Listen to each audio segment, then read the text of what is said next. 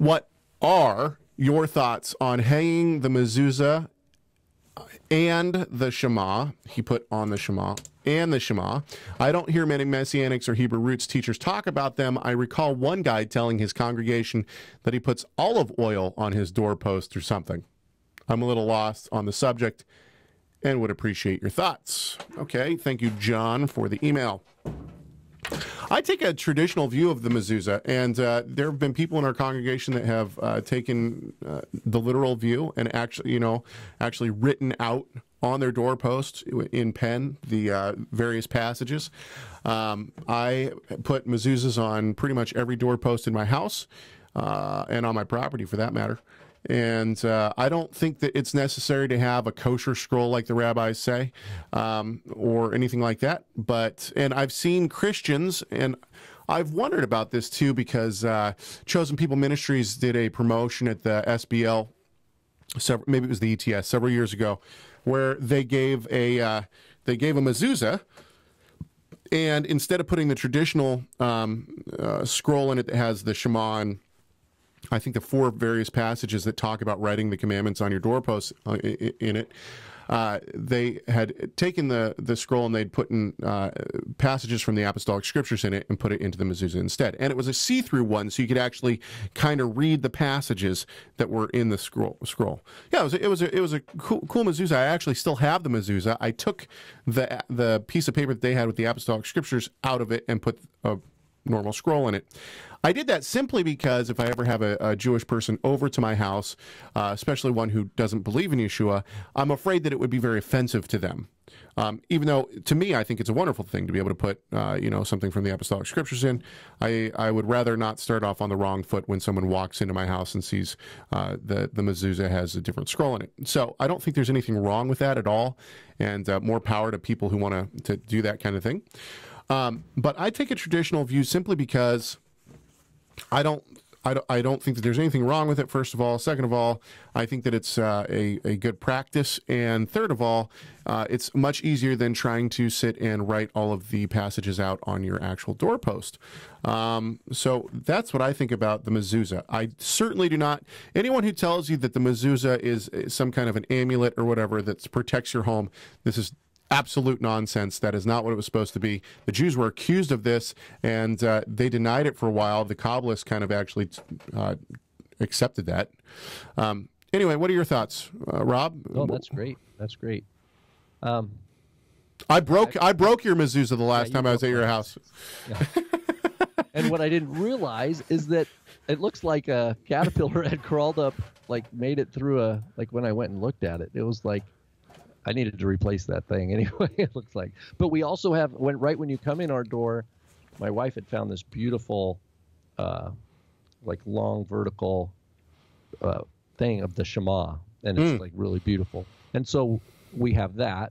I've known people that just they just print on their computer, they print out the 10 Commandments, and then they just hang it right there. And I think it's all great. I don't believe that we have to stick to what the rabbis say. I think everyone should know that who listens to this show. However, there are some things the rabbis give us that make it easier to fulfill commandments, and I have no problem incorporating those into our. But I'm not going to tell somebody who physically writes with a pen or whatever on their doorpost the various commandments or whatever passages they want. I don't have a problem with that. I don't think there's anything wrong with that. They're fulfilling the commandment just as much as I am. So. That's my view of the mezuzah. The Shema is a different one. We've talked about the Shema on this show many, many shows ago. So the tradition within Judaism is that the Shema should be said 3 times a day. Isn't it the Babylonian Talmud starts out with, or is it the Jerusalem Talmud? You can tell me, Rob. That starts out with a discussion of what time of the day you're supposed to say the Shema in between. Ad matai korin Shema, Kriyat Shema. Yeah, that's the beginning of the Mishnah. Yeah. Okay. So there you go. What time do they?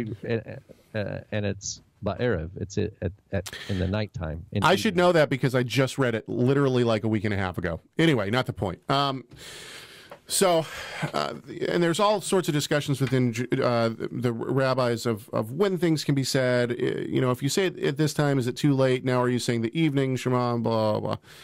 I personally don't have anything wrong with saying the Shema 3 times a day.